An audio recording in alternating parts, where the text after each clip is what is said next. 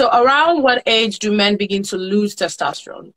In some guys, I've replaced testosterone in 30-year-olds. You know, it's one of these things that if you are feeling symptoms and the laboratory exams back up your symptoms, you're a candidate for replacement. Guys have a very gradual andropause, is kind of what we call it, how we think about it, where their testosterone level starts to definitely go down, but at a much slower rate and over a longer period of time, as opposed to the women. But, you know, as early as your 30s, you can start to feel symptoms of this, especially if you live a very stressful life, you have a hard job, you know, anything can kind of contribute to that. Most guys that we're seeing coming in for testosterone replacement are starting to be in mostly their 40s, 50s, and into their 60s.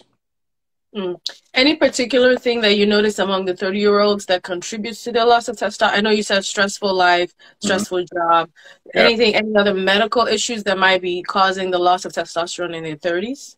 Yeah. I mean, there's a lot of different things. There's different medications that you may be on. Some guys with chronic pain from injuries earlier in life. You know, that chronic opioid use or pain med use can sometimes suppress the testosterone production. In general, if you've lived a somewhat unhealthy life up into your 30s, you will start to notice that your testosterone level is going to be a little lower, especially if you're carrying around a little bit of extra weight. In fact, there is some medical reason for why that is. If you have, the old donut around the belly, like all us guys start to get in our 30s, as that kind of grows, you have enzymes in there, aromatase, and that's going to convert your testosterone over to estrogen.